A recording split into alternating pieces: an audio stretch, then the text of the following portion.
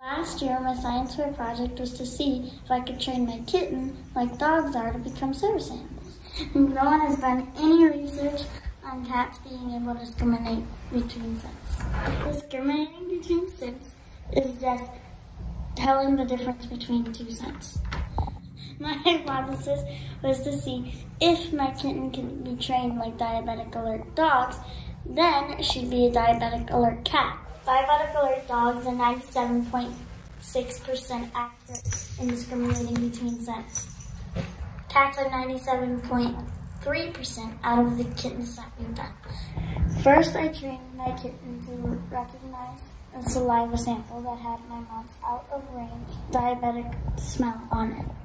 Then I trained my kitten to discriminate between the saliva sample and a control, which was water. It's important because if she has a low blood sugar and she's sleeping and she doesn't wake up, she could go to sleep and never wake up again.